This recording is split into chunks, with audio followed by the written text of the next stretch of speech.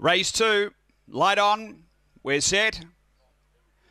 Racing, 2-spot Bob out okay with Iroquois Lad. The inside is Sassy Bubble. Out wide Webleg Bow, Eureka Kissed. Then came 2-spot Bob and back in the ruck Iroquois Lad. But out wide it's Webleg Bow clear, doing it well from 2-spot Bob and Webleg Bow too good. Second looks as though Eureka Kiss from 2-spot Bob. Sassy Bubble double 11. Then came behind those Iroquois Lad and Sketchy Kathy was back at the tail. Time is around 17 seconds. After the running of race number 2 and Too Good number 7. Webleg Bow for Neville Leckel getting the prize, number 7. Second going to 8, Eureka Kissed for Jasmine Hurley. Third to 6, 2-spot Bob for Wendy Sebastian. 7-8